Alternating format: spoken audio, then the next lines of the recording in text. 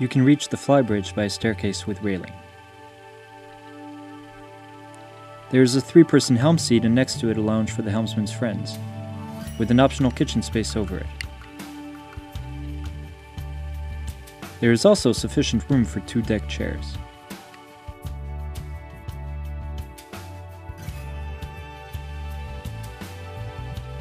Arriving from the upstairs flybridge, you'll reach the cockpit and then the salon.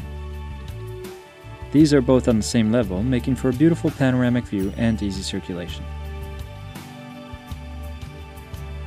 On the port side, you have a beautiful kitchen equipped with 4 burners and overhead hood, refrigerator, and storage space. The entire area is in cherry wood. The indoor dining area is across from the kitchen and can seat 8 persons. The pilot's helm is inside at the front of the boat, where all the navigational equipment can be found.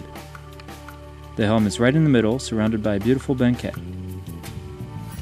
What is most impressive is the almost 360-degree visibility, an important point both for safety and pleasure.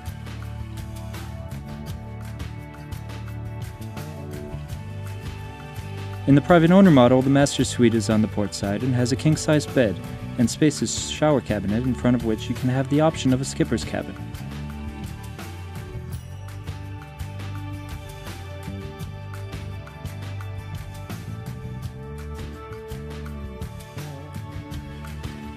On the starboard side, you have 2 twin cabins, each with its own bathroom, which means you have the possibility of comfortably accommodating 6 persons on the private owner model and 8 plus crew on the leased model.